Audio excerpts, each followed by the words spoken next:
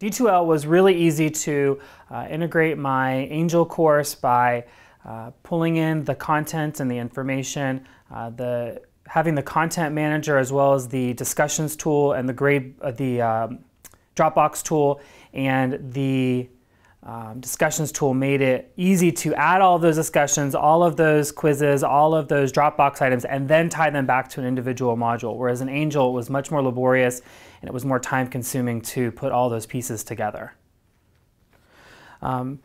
For my courses, it's going to be really great for classroom interaction in the mobile environment. I'm looking forward to being able to interact with the students as well as the students interacting with each other more efficiently in a mobile environment.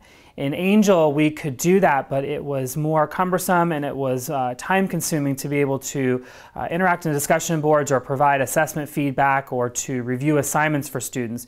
Whereas now I think in D2L, the students are going to be able to interact on their mobile devices, and we'll be able to bring the classroom to them on their time. In these completely online courses, I think that it's important that the students are able to adhere to a schedule, but they're also able to work at their own time. So they're able to work at midnight, or they're able to work at 2 in the morning, or they're able to work in the middle of the afternoon, depending on whatever their schedule is available. And I think having a mobile device platform, or a platform that's friendly to mobile devices, will really be beneficial for our students and help to promote camaraderie and collaboration with our students. Bringing that technology to our students is going to help them to be more successful because, again, we're going to be able to bring the classroom to them.